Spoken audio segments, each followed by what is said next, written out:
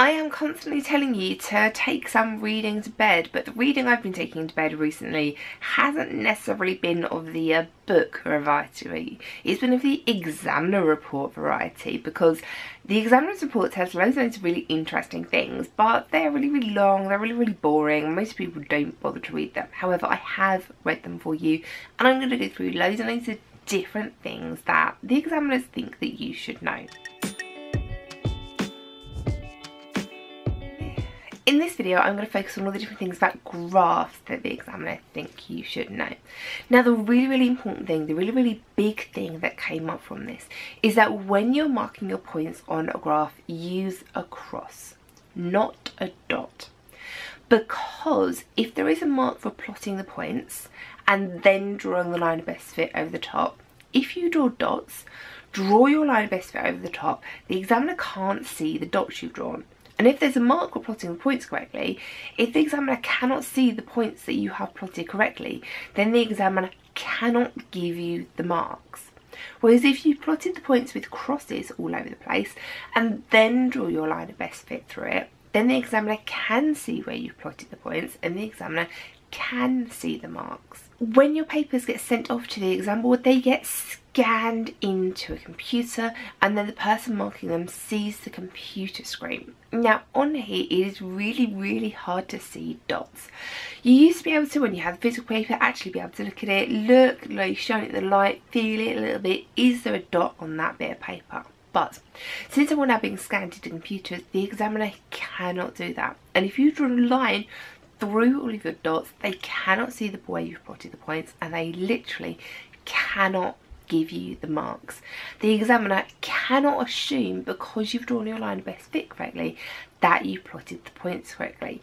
If you've covered them up and they can't see them, they cannot give you the marks for them. Some of you may like to plot your points with a dot and a circle around it. Again, the examiner said no, please don't do this, because if you've covered up the dot part with your line of best fit and you've drawn a circle around it, well, which point does the circle refer to? Are you just drawing a circle?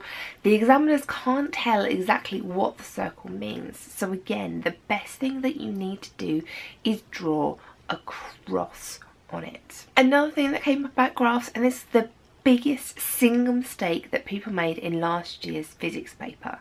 Last year's physics paper, you had to plot a graph. One of the points you had to plot was 0, 0. And then when it came to drawing lines of best fit, most people ignored 0, 0 as a point. The origin 0, 0 is a very important point.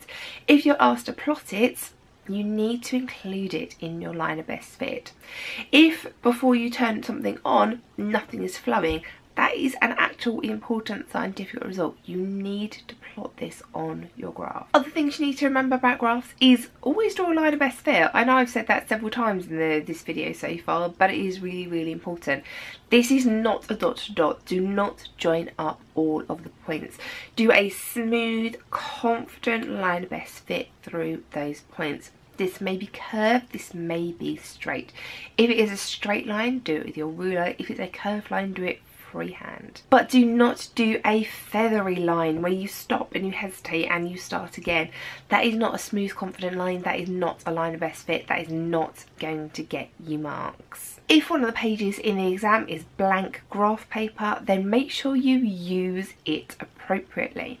If you have a whole side of graph paper, do not draw a teeny tiny little graph down in the corner. That is not going to get you marks. You have not used the graph paper appropriately. Make sure that you scale it so it fits the paper. Make sure your axes are scaled appropriately along the bottom and along the side. Make sure you label your axes and make sure you add in your units. I'm going to be making loads more videos with hints that I've picked up talking to the examiners, but those are the two main things that they talked about graphs.